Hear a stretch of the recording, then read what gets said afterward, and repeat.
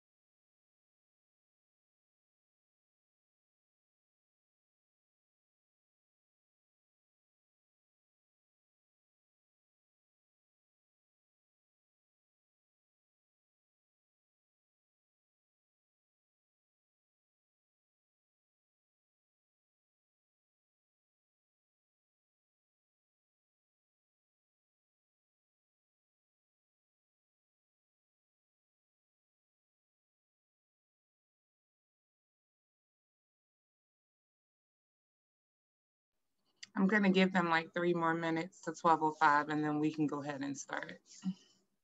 All right, not a problem.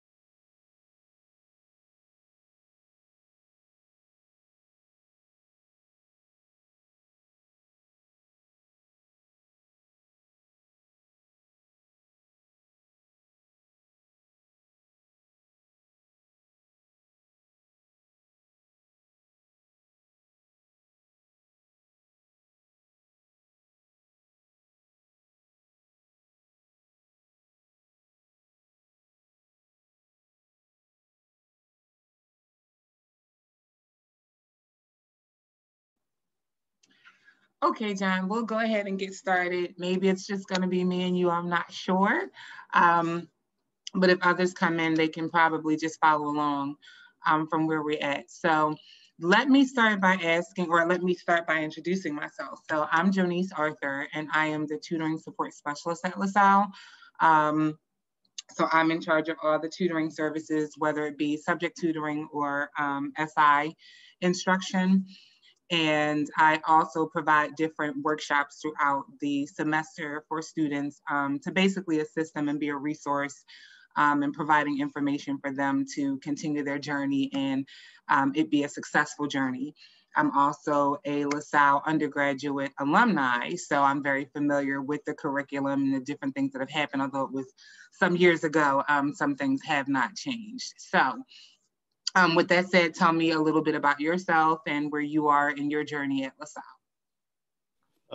I am technically a freshman here at LaSalle. I'm a political science major. I was supposed to go last year, but I ended up taking a gap year, and I really enjoyed it. It was probably the best thing I could have done. And, now I'm just looking forward to getting back to campus and, I guess just learning.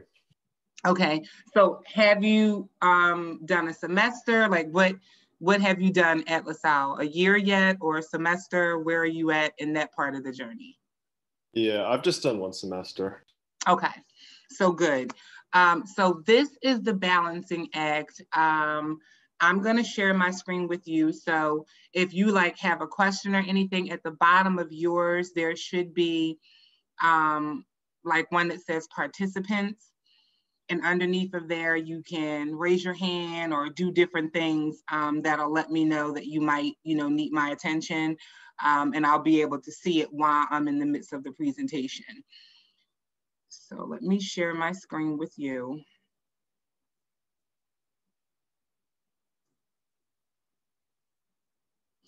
So social health, the balancing act, getting organized from day one.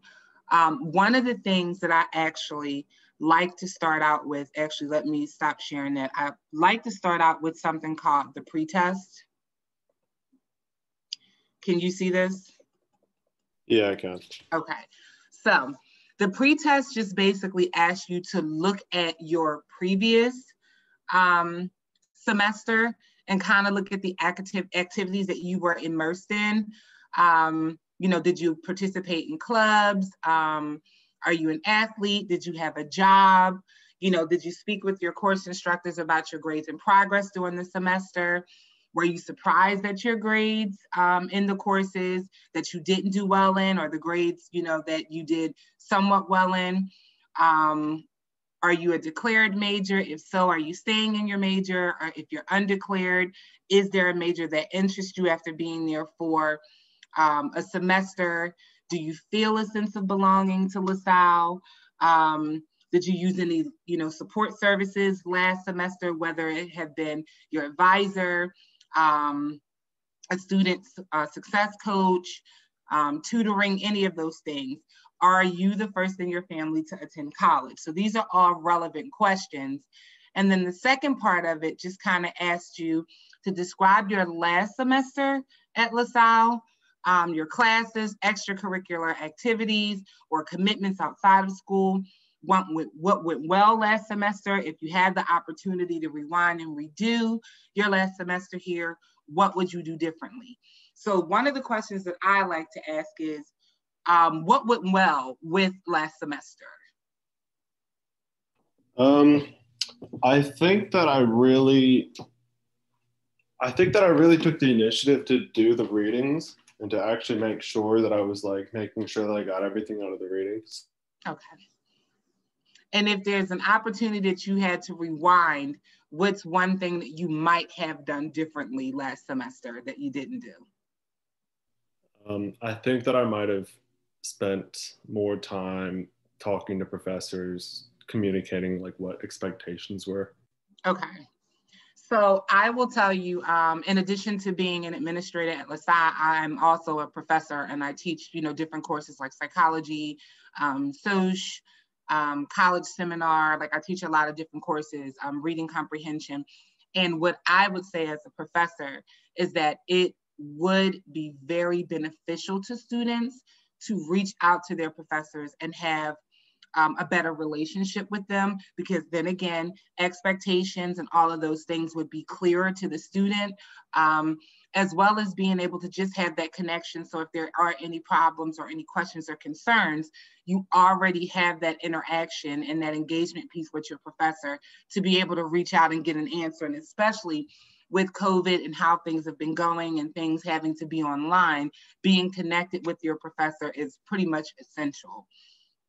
And then the last part of this particular form goes into any factors that may have contributed to your academic performance, whether it was academic study skills, adjustments, any personal issues, time management, career and majors. Those are things that are very essential and important to thinking about when you're going into the next semester. What did I do this previous semester that worked? What did I do that didn't work? And what contributed to the success or deficit? And then the last part is test taking. When it comes to exams, multiple choice, research papers, writing assignments, oral presentations, or group projects, what is your comfort level with them?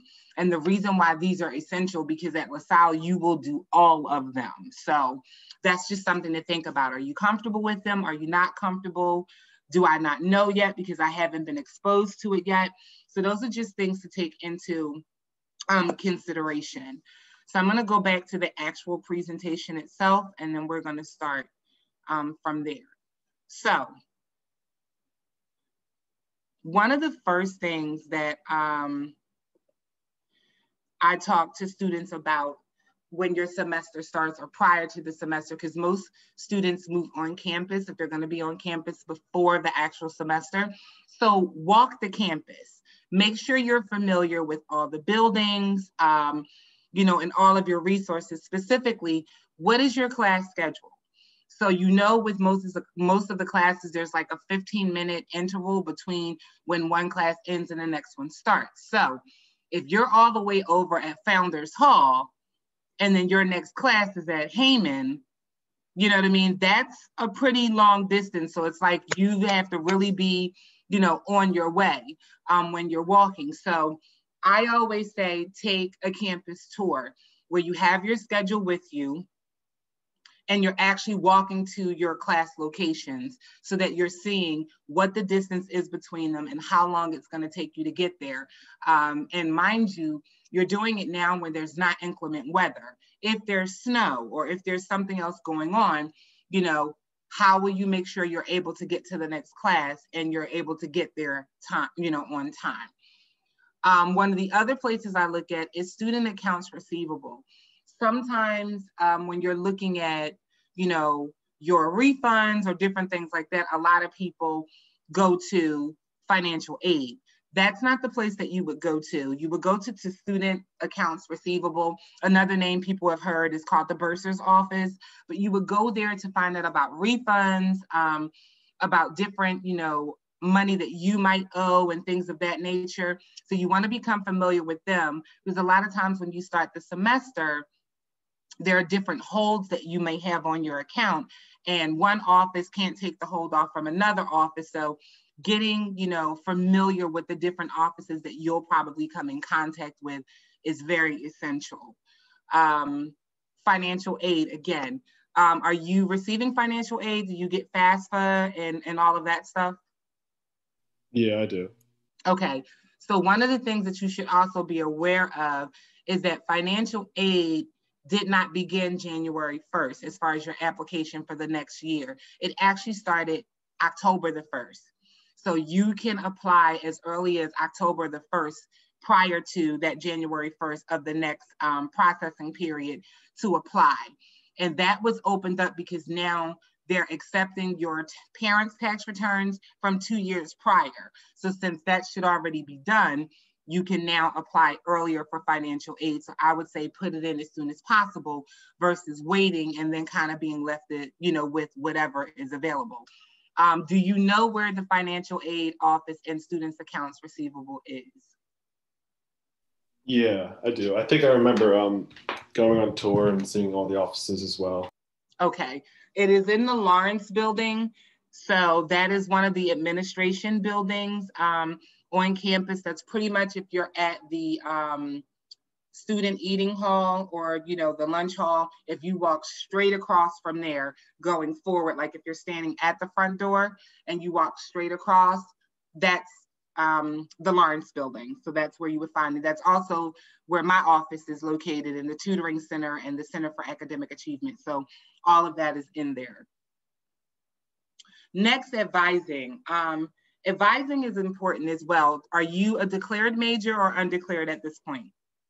I'm declared for political science. Okay. That was my major when I first went to college, and then I changed it. But so when you're looking at advising, your advisor is the person that can basically sit down with you and say, hey, this is what your plan looks like over the next 4 years. And this is how you may want to plan out your classes each semester. Your advisor is the one that can tell you whether or not, you know, your classes can be taken concurrently, or maybe one class has to be taken before the next class. They will also be helpful because some of the classes or courses you'll need to take are only offered in the fall or are only offered in the spring. So you want to make sure that if it's only offered in the fall class, that you're able to take it in the fall, and that you don't wait. And then you're like, oh, okay, I'll take it in the spring. And then it's like, oh, it's not offered in the spring. And that class may be a requisite or prerequisite to another class that you need to take. So your advisor is the key person in helping you kind of map out your 4 years at LaSalle and what that 4 years will look like, whether or not you'll need to take 5 classes a semester, 6 classes a semester, if you'll need to take summer courses, all that stuff can be mapped out by your, let's see, advisor.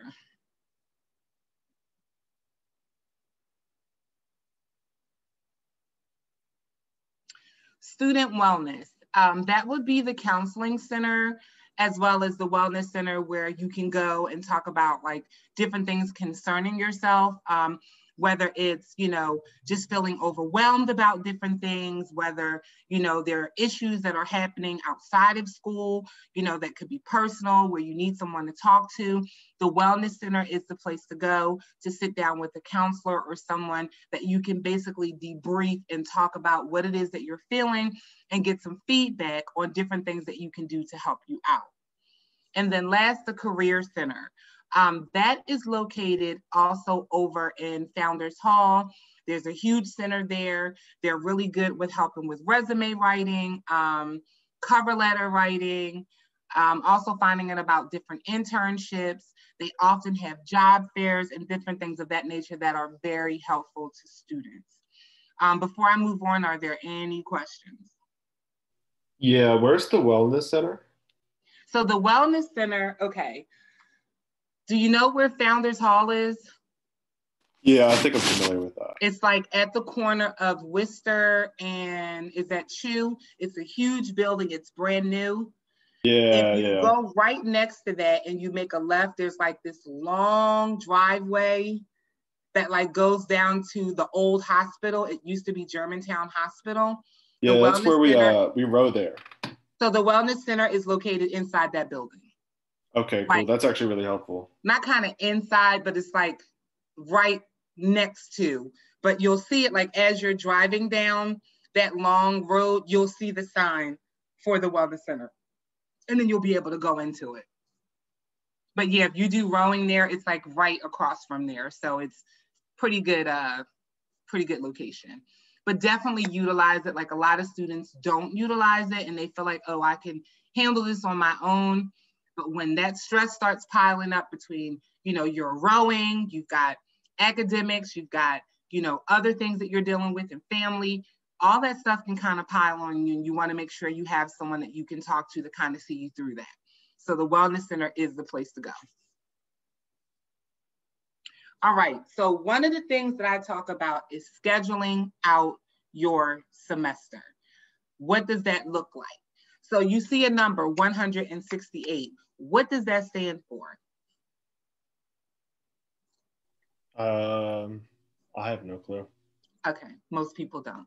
It's the amount of hours that you have in a week. There are 168 hours in a week. So when you're looking at your schedule, let's say you have 5 classes. The rule of thumb is to give 2 to 3 hours of study time to every 1 hour of class you have. So let's say you're taking a course. Most courses are what? 2 hours and 30 minutes a week if you're taking it twice a week. So if you multiply that times 2, you're looking at least 5 hours of studying for just one class. So if you have 5 classes, 5 hours, that's 25 hours that you're basically putting into it a week for those 5 classes. Now that's assuming that some of your classes are easy. If they're more difficult classes, then you might have to give more time to that.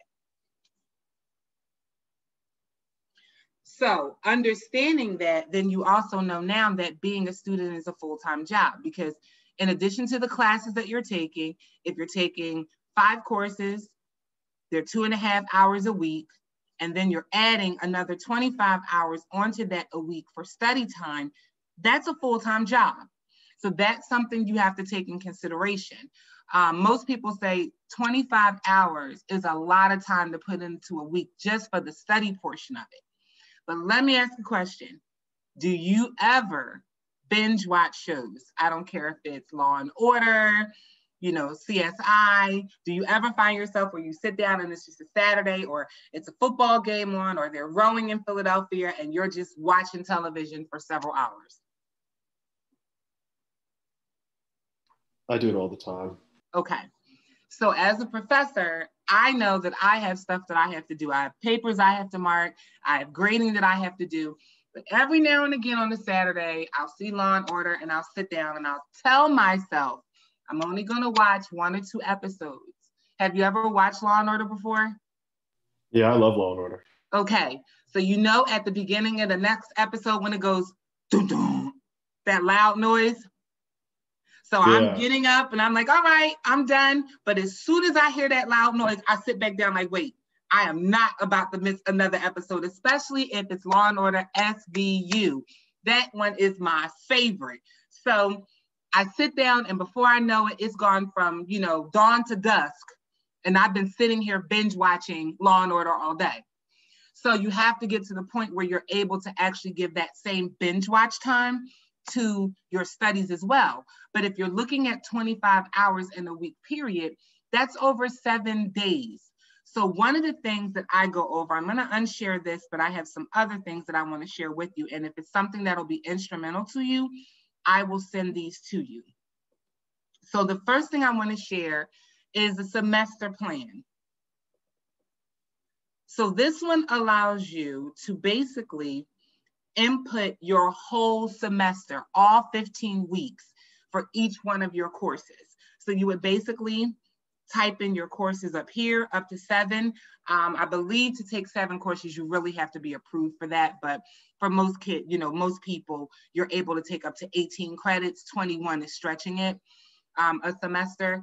But you would put your courses here, and then the week range, whatever that week is, and underneath of each course, you would literally write assignments or different things that you have due for those courses.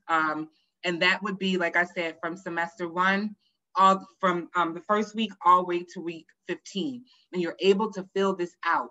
For the most part, your professor's syllabus, I know mine do, already have assignments and test dates pre-scheduled. So it's not like it's something that's going to be a pop-up on you or it's going to be a surprise. All of the work that you have is already on the syllabus, which would make it easy for you to be able to fill out this particular form. Also helpful may be to use the week at a glance.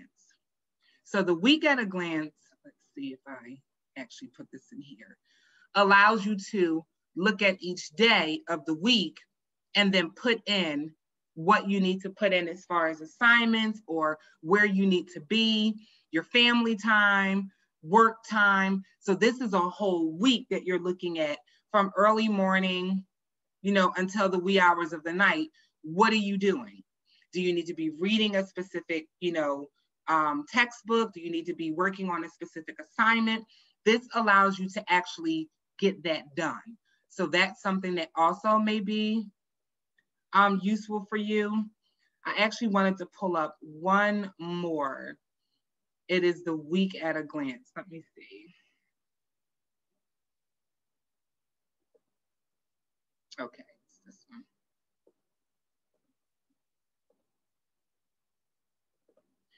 So sometimes people say having a whole semester might be too much. So maybe I'll list it out for a month. And here are all my courses lined up. And then for each one of those weeks, I'm going to put in what's due for that week.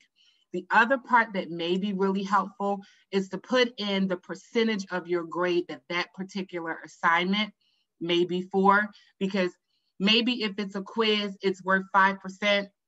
You're like, okay, that's not a lot. You really don't want to miss any of your assignments, but if for any reason you're behind or something is happening, you really want to look at that percentage and how much that assignment is going to be towards your overall grade. So that's something to think about as well. Any questions thus far? No, I think that's all really cool. I really like the last one you just showed me because it seemed like it'd be really helpful. Oh, for the month? Yeah. Yeah, sometimes having it for a whole semester could be a bit cumbersome. So I found for me, if I kind of put it for the month and I print it out and I put it up, like when, I was in school, I would put it on my corkboard in my room and kind of look at, okay, so what do I have due this week? All right, and what percentage of it is my grade? So this one I really, really need to work on because this is, 30% of my grade. So I really need to put a lot of effort into it. This one is only worth 5% of my grade. I need to complete the assignment, but not as much may need to be put into this particular one as the one that's worth 30%. Does that make sense? Yeah, it does. And I think it also helps with like choosing which assignment to do first, just because like Right. which So one's we worth the are most about money. to talk about that as well. So looking at which assignment actually comes into what we'll be talking about in a few minutes. Prioritizing your work. So a lot of times we look at, oh, okay, well, this assignment is not due to the 28th of February. This assignment is due to 21st. So I'm going to work on the one that's due to 21st. But then when you actually look at the assignment, the one that's due on the 28th has several steps that are involved, where the one that's due on the 21st is kind of a quick assignment. It doesn't take a lot of effort. So prioritizing your work is going to play a very big deal in being successful at doing it. So maybe the one on the 28th is going to require me to break it down into 4 different steps where I say, okay, step 1, I need to be done this week. Step 2, this week. Step 3, that week. Step 4, this week. And then I need to look over it overall to make any changes so that it can be submitted by the 28th. Where the assignment on the 21st could be a quick writing assignment where they're asking you, to write, a summary of your goals, or maybe it was an article that you read and you're being asked to write a reflection on that article, either pro or con. So prioritizing your work does play a very big deal in your success in school, not just going off of the date that the assignment is due, but looking at the assignment in its totality and deciding how you want to break that assignment up, especially in a situation where you have group assignments.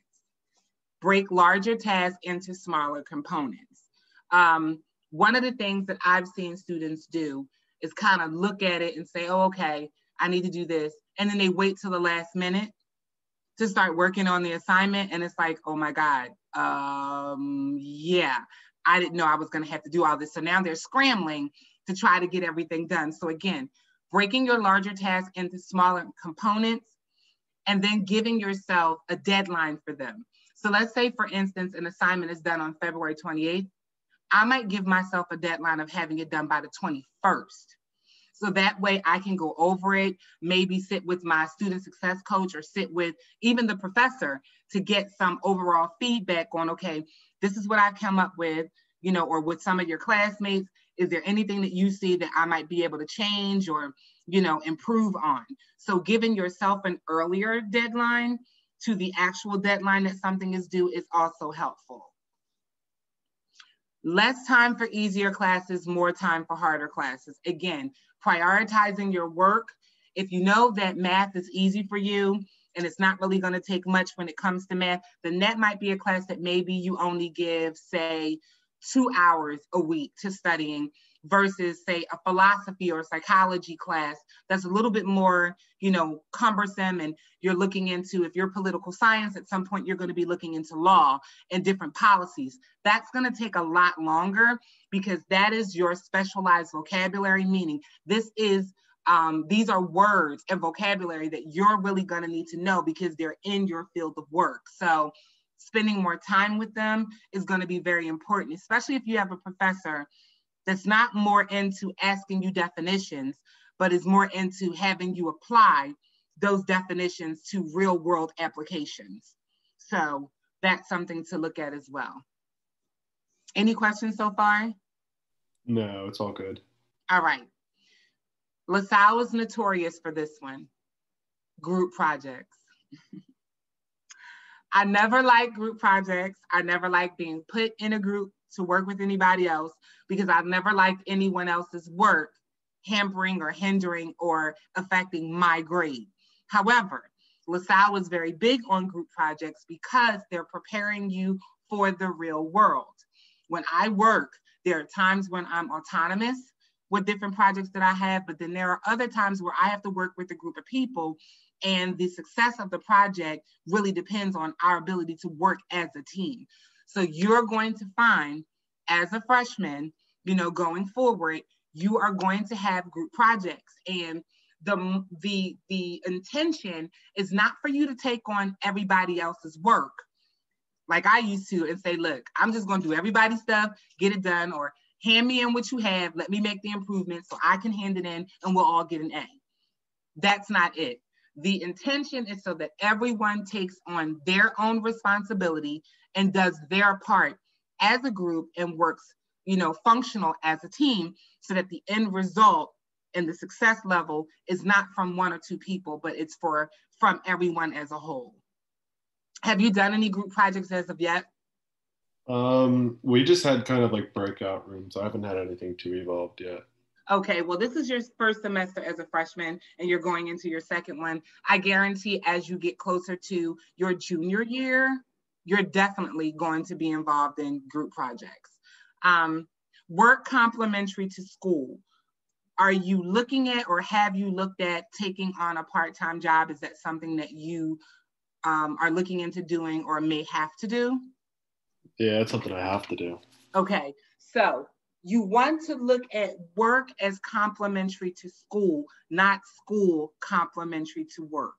So you want to try to get a position or establish a position, whether on campus or off, that works in cahoots with your school schedule. Not that you're working so much and then you're scrambling to get your schoolwork done. Because again, school should be your full-time job, whereas the job is kind of like the part-time. But I understand needing to have the income in, whether it's for tuition or different things that you need. So having that balancing act is really important. So if you find that with work, you're, top heavy, meaning you've got more work at the beginning of the week to do versus the end, then you might want to push your study hours and your, hours when it comes to your schoolwork towards the middle and end part of the week, and vice versa. But just kind of making sure that your work schedule is complementary and fits well and gels well with your school schedule is pretty important. And what about family time? I actually live with 3 other family members, so it's kind of something I have to do. That is so cool. Okay, that's really cool. I know for a lot of kids, that's not the norm. They're not going to live with their family members, so they have to kind of make that time for family. I'm going to share with you something that my children did in a little bit. Coordinating time with friends also falls into that. Whether that coordination of time is, okay, we all have the same classes because we're in our freshman and our sophomore, years. So we're doing our preliminary classes right now, whether it be English, math. So because we have some of the same classes, how about we hang out? We can do some study groups, but all, all work and no play. leads to a boring life. So you also have to kind of carve out that time where you're able to spend time with your friends and spend time with your family, but also making sure that that time is not infringing on time that you need to study. And you probably have no idea what that is. Like, zero idea. Yeah. So this is a person laying down on their stomach, and then the two roll up arms is someone else massaging their back. So I see it. It's supposed to be, can you see it now that I told you? Yeah, I can. Okay. So this is now relaxation. So I've got school, I've got work, I've got family, I've got friends, but what about me time? There also has to be a component that you give to yourself, whether it's just sitting in my room with the lights out, looking at the ceiling, relaxing, sitting, music on, I'm not talking to anybody else, I'm not on social media, I'm just spending some time with myself. I know a lot of men don't do this, but going to the salon and just having a pedicure. I didn't say you had to get pink nail polish, but if you want that, get that too.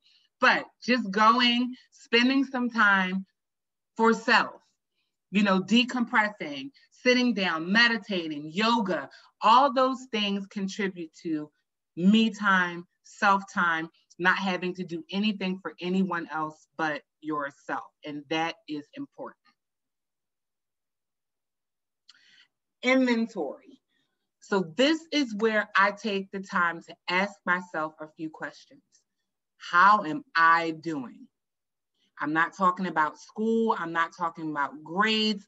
I'm talking about emotionally, physically, mentally. How am I? Where am I at right now? That's taking inventory. That's that internal inventory that helps people from getting burnout, meltdown, pass out, or breakdown, okay? You have to take that time, whether it's once a week, whether it's at the end of each day. You know, today was a really long day with a lot going on. Let me take inventory. How do I feel today? What's going on with me today? And then putting in the necessary. So inventory and me time really work in cahoots with one another. Because once you take that inventory, then you need to plan out what type of me time do I need. Do you currently do that? I'd say I do it maybe weekly. I Okay. don't do it regularly as much as I should, maybe. Okay, but you should. Because if you don't recognize what's going on with you, it'll creep up. And then at that point, kind of like the air, as long as the air is clear, we're fine. But at the point you start seeing smog, at that point, it's probably too late for you to really, really do anything about it. So taking inventory on a regular is important. And then know when to say no. Sometimes we stretch ourselves really, really thin. And we're like that yes person. We don't want to tell our family no. We don't want to tell our friends no. We don't want to tell this one no. But sometimes knowing when to say no is what it needs to be. I will give, I will do, but at times where it's stressing me out or pulling me apart, I have to say no. And that could even be hanging out with your friends. Like, hey man, we going out today. We going to Teak or we're going here. That might not be the day that you can do it. You know, if you've got work and you've got school and you've done this, it doesn't matter what they say. After taking inventory of yourself, you know that the answer may have to be no for that particular day. Now we're going to get into setting goals. And again, I'm going to go back to that whole communication with family a little bit later. Progression, not perfection. And this is something that I have had to talk to my students about for a really long time. I remember having a student some time ago, and his father created like one of the big like online resources that people use. And he had, you know, two siblings. One of them was athletic. The other one was, you know, music, Juilliard, that type of thing. But he was like the brainiac, like the dad. And I remember him getting a 97 on one of my tests. And he came to me and said, you know, what can I do to get 100? You know, Can I do extra credit? Can I do, and I'm like, are you serious? You know, if you ever hit perfection, you've hit the ceiling. There's nowhere else for you to go. There's nowhere else for you to, you know, kind of pull for, kind of look for, kind of look in, you know, the future and project for. There are no other goals that you can have. So it's never about perfection. Even if you find that, you know, on a test, you got a 75 or a 76, and you're like, yeah, this is not the norm. Like, I am an A student. I have always been an A student. Okay, I get that. But maybe this is a harder class, and maybe you need to reflect and now kind of reboot what needs to be done for this class so that the next test you get an 80 something. You progress and then work your way back up. Perfection is an unrealistic goal. And trust me, I was one of those. I had to have everything right. Everything had to be in order. I had to have a 4.0 average. And if I didn't have a 4.0 average, it was, you know, it was going to be the death of me. By the time I got to my first master's program, I wasn't concerned about magna cum laude, summa cum laude. I was thank you, laude, as long as I got my degree, okay? So, you know, you have to begin to look at that as well. A 3.44, it's nothing wrong with a 3.44. No, it's not a 4.0, but it's still a B, you know? And if you feel that you have the ability to do better, then by all means, push, you know what I mean? To get towards whatever that goal is that you want. Any questions so far? No, it's all really good. Okay. And then you want to use something called the SMART goal technique. Have you ever heard of it before? I have not. Okay. So the SMART goal technique is important because it stands for specific, measurable, attainable, realistic, and time framed. One of the reasons why most people don't reach a goal is because it's not a specific goal. I'll give you an example. I remember some months back going to my doctor's, standing on the scale, and they gave me this number. I'm not telling you what the number is. And my doctor said, oh, well, you know, Jonice, you know, based on your BMI, you're obese. Obese? You know what I mean? I'm gonna say your mom's obese, you know what I mean? But you know, you don't talk about nobody's mom like that or whatever.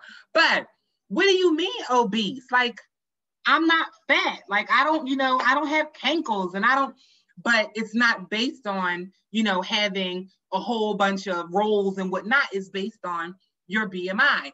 And he said, you know, I would like to see you down for your height, no more than 175. So he tells me that, and I'm like, wait, that is a large number. So now it's time for me to set a goal. A non-specific and broad goal would be me saying, I want to lose weight. Okay, well, I got on the treadmill and I ran and I lost 5 pounds. There you go. I lost weight. A more specific goal would be, I want to lose 40 pounds. That's specific and to the point. So now the next part of SMART is measurable. How will I measure being able to reach that goal? Well, maybe I set smaller goals and benchmarks for myself that every time I reach 5 pounds down, I celebrate. So I'm at 40, I'm exercising or whatever. Before the month is over, you know, I go and I stand on the scale and I've lost 5 pounds. That's measurable. I can literally measure that I'm losing that weight. The next is attainable. Am I willing and able to put in the work necessary to reach that goal? That's only a question that you can ask. Are you willing to put in the work is one thing. Are you able to put in the work is the second part of that. If you are willing and both able to put in the work to get the resources that are necessary, then by all means, that goal is attainable. Now, here's the tricky one. Is it realistic? Is this something that I can actually do?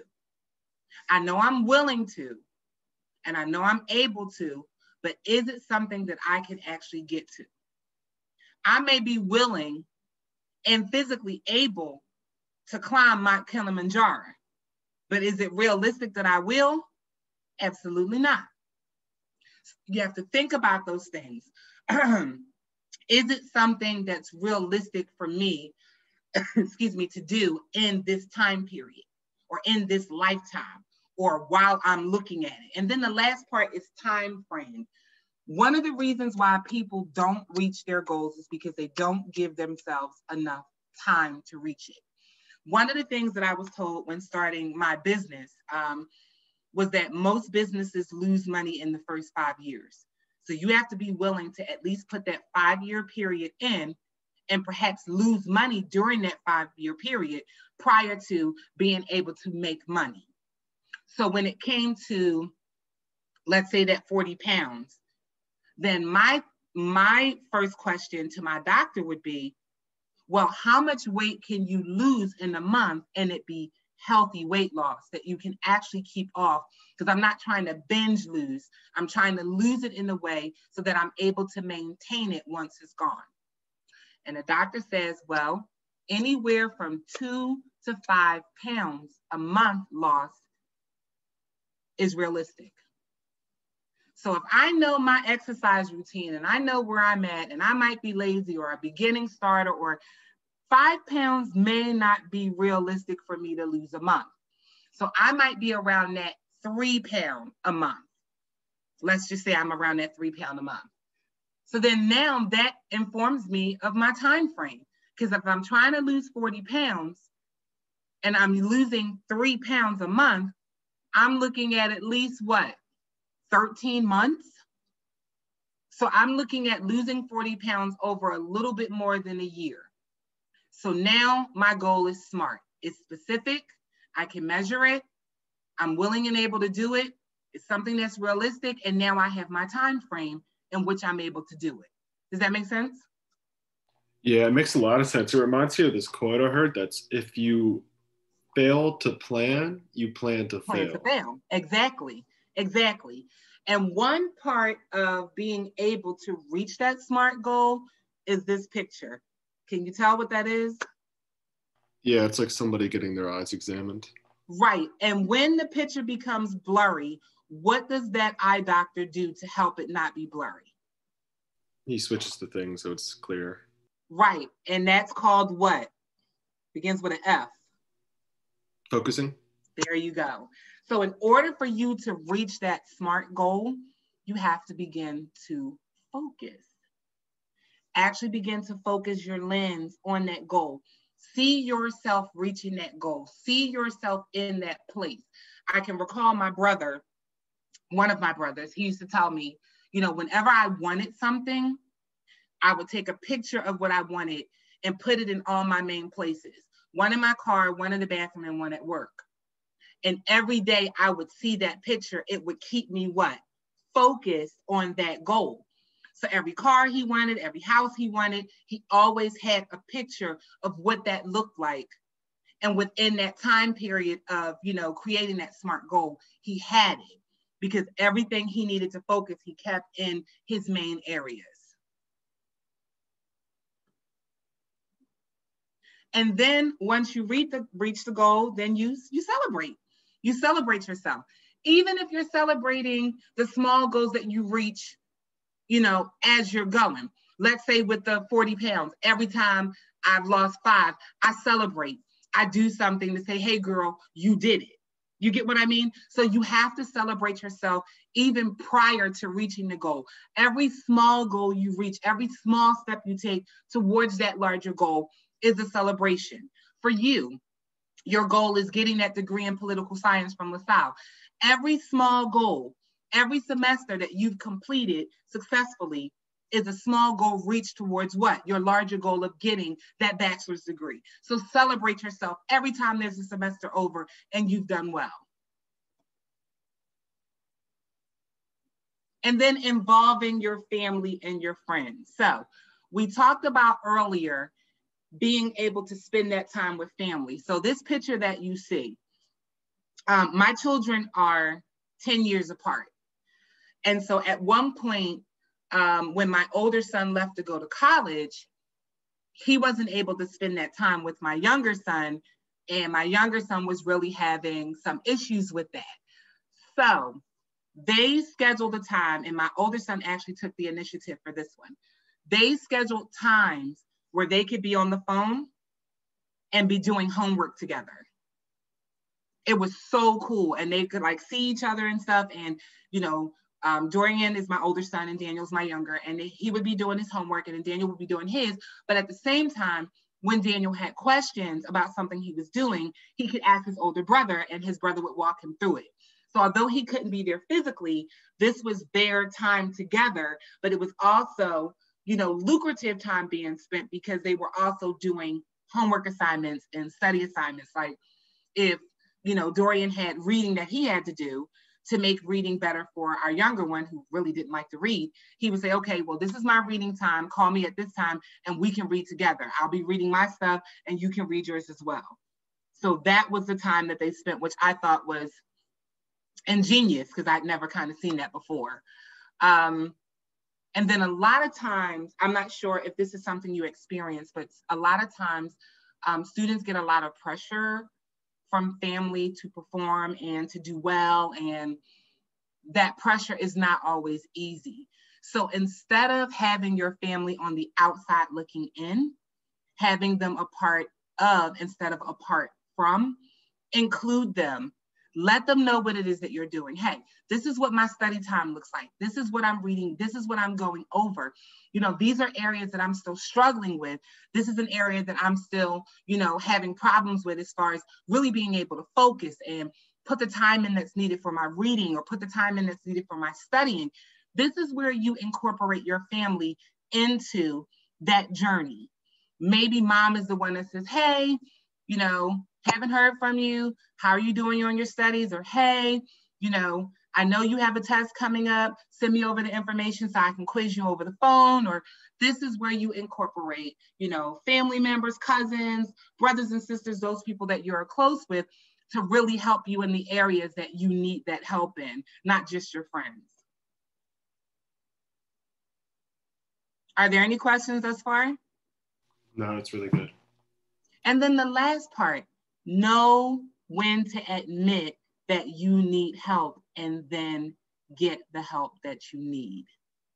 If you're struggling in any area, and it doesn't even have to be academic, what I have found in my field of psychology and doing research, a lot of students that flunk out or drop out of college, it's non-academic. It's not even the academics for why.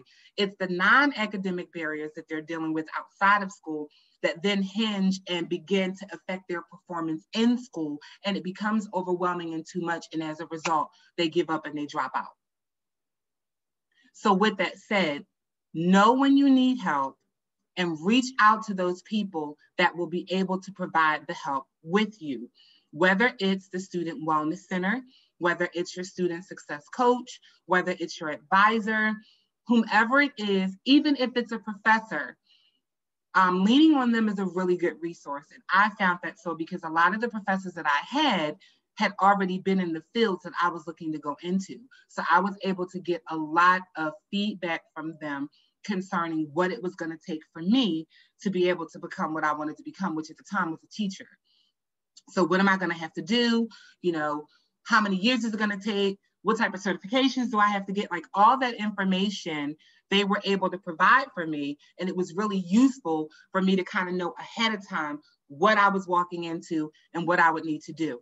And that's actually why I changed my my major from political science, because initially I knew I wanted to work with children. I knew I wanted to be, you know, an advocate for them, a help to them. But when I started looking at all the law books and different things that I would have to know and the different readings that I would have to read just for one case, let alone if I had more than one, I'm not a reader. So I was like, yeah, no, yeah, that's not for me. But so those are the things that you really want to look at. Where do I need help? And knowing the resources that you have to reach out to get that help. And even if you don't know necessarily where to go, inquire. Your advisor, your student success coach, if you have one, I believe if you're an athlete, you will have a student success coach, your professors, reach out to those people that are in the know to find out what you need to know and what help you might require. Awesome. And that was it for today. That was the workshop. So are there any questions that you have from the workshop, or anything really not connected to the workshop, but in your planning and balancing, you know, stages for this coming semester, you just had a question or needed some insight to that I'd be able to help you with? No, it's just really learning how to juggle, you know, the whole thing that's college, just because we're online, and, you know, being online, you're at home, a lot of distractions, a lot of things to take you off track. Absolutely. One of the things, and this is actually another workshop that I'll probably be doing a little bit later in the semester, but one of the things that I tell people is to find a place and a time where there aren't any distractions. Like I say all the time, I could be available to my kids all day long, but that 1 hour I decide to steal away to my office or to my room, here they come knocking the door down. Really, I've been available for 23 hours a day, and the 1 hour I need to work, now you want to come, and I'll ask, you guys need anything? You want to spend any time? You want to do, no, Mom, we're good. And then as soon as I steal away, here you guys come. And then if I say I'm working, then I have to, okay, never mind. Now I get the guilt trip, even though I've been available all day. So, you know, being realistic with yourself about a time that works for you, and a time that you know maybe other family members aren't around, or you'll have that alone time, that also is really good to know. So that when you're making that schedule that we went over, where I showed you throughout the week from 8 to 11 at night, when you're making that schedule, you can be realistic about when you actually have time to read or study or do your assignments, when family members are not there, or when, you know, the house is not as lively, you know, where they expect you to be involved. So that's something to think about as well. Yeah, that's really good advice. Thank you. You're welcome. If there's anything that I can help you with, you can always reach out to me at MOND, Mary Oscar Nancy David, J, the number 1 at lasalle.edu. If there's anything from the workshop, just shoot me an email and I will send it to you so that you'll have the template and you can use it. All right, thank you so much. You're very welcome. Thank you so much for coming on. I hope that you were able to utilize and will be able to utilize what you've learned from today. And like I said, if you have any questions or you need any resources, reach out to me. And if I don't know, I'll find someone who does.